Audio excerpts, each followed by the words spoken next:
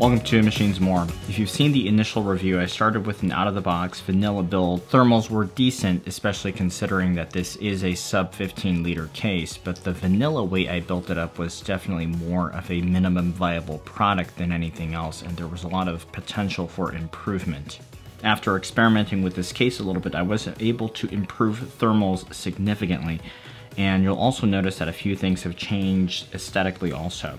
I'll cover the changes today and I'll share a few ways that I improved the thermals. And since I am using an RTX 3070 Founders Edition card here, a lot of the ideas presented are more pertinent to the flow-through style of GPU cooler, but I hope you can find some tips and things to try no matter what GPU you have. First off, the version of the case I have here for testing has both a mesh panel and a tempered glass panel. And there is also a version for $10 more with all mesh panels. If you have the same version I have, there's one important configuration decision you'll need to make, and that's which side of the case you'll place each panel.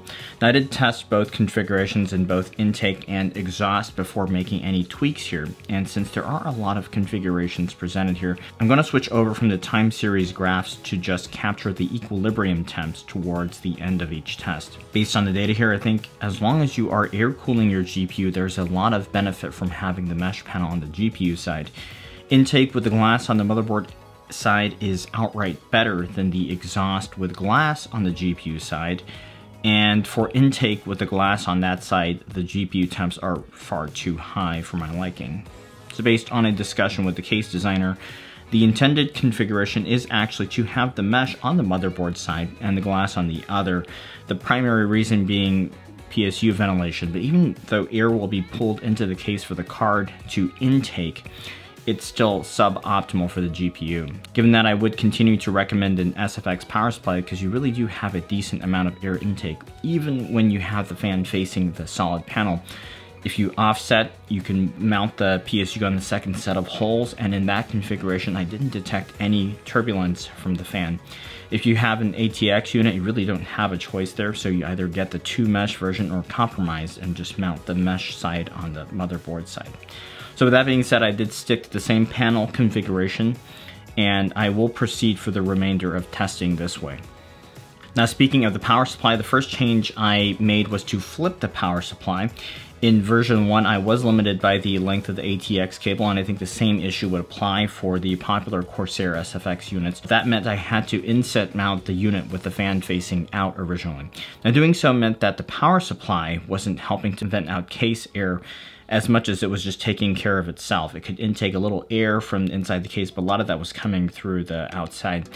And also the AIO tubing had to be run along the top, since the tubing could not be routed behind the PSU when it was mounted on the second set of holes.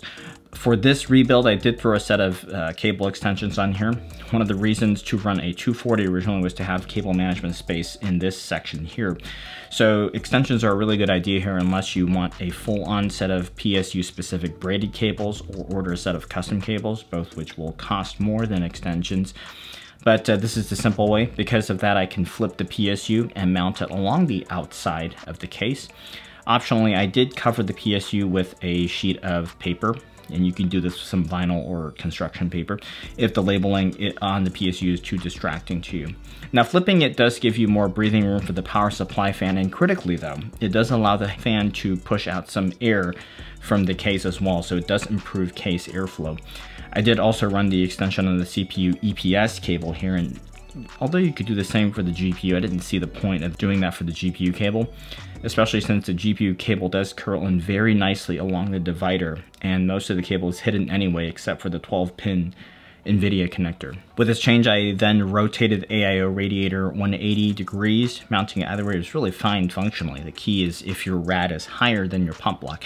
But this way, it does allow the tubing to be hidden a little bit better, and I think that would be my preferred way to do it. So with that change, I cleaned up the cabling a little bit and then reattached the bulk of the cables along the top of the tray here, and that really opens up the space in front of the rad as well. Aesthetically, I think this way is a bit cleaner, and airflow is definitely better, more straightforward. Though the critical issue with the original configuration was really that choked off graphics card.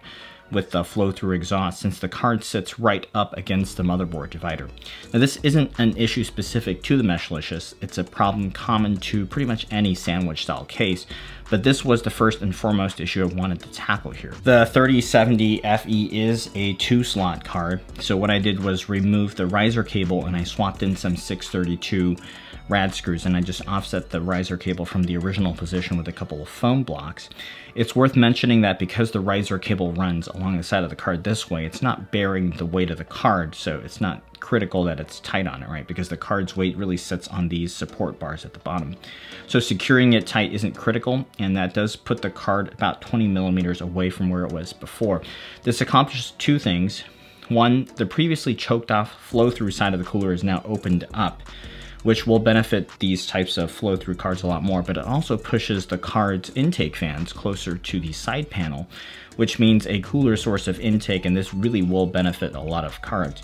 Now, strictly speaking, this is only a viable configuration for 2-slot cards, because even a 2.5 slot card might exceed the boundaries of the case. Of course, it's like a 2.2 slot card maybe, but you don't really have too much more space here. So do these changes do anything meaningful? Well, intake didn't see a meaningful change. It's more of a rebalancing of thermals, but wow, take a look at the temps for the exhaust configuration. That's very, very competitive now, and GPU thermals are actually better than a vertically mounted card with the NR200P, although the CPU thermals are still a little bit behind here. I was originally optimistic that intake could be a good option with the changes here, but unless you really need to prioritize your CPU cooling, honestly, I think that the positive pressure option sucks, and not in a good way. Flipping the PSU and allowing the room in the center of the case to expand by spacing out this card yielded a humongous boost for both major components, and even CPU-only thermals improved as well. There's just a better channel for intake through the rear of the case now because of the opened up section in the middle. I did try a few more things like using weather sealing along the mesh panel to isolate the card, and using some tape to isolate the blower end of the card to prevent that re-intake, but honestly those didn't yield much of a benefit, and they are something you can try with your particular setup though. Just because it didn't work for my set of components doesn't mean it won't work for you. And lastly, some of you might be interested in spacing the case off the work surface. I did that test and just elevated the case off the desk by about 25 millimeters. And to be frank, it didn't do anything meaningful. The GPU temps actually went up about a degree or so, but temps for the CPU only testing dropped by about a degree. So if that's something that you prioritize, then sure, but otherwise I don't think it's a worthy mod to do. One thing to note is that in the exhaust or negative pressure configuration that I would recommend now, there is the potential for dust intake since air is being drawn through this unfiltered backside, and you're going to have to blow it out often. Another operational downside is the case is going to be blowing air at or near you unless you have this side facing you.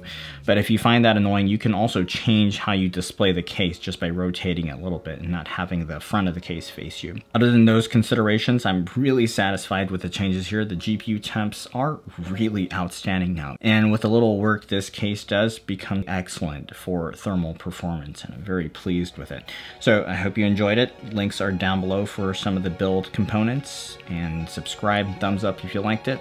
See you again soon.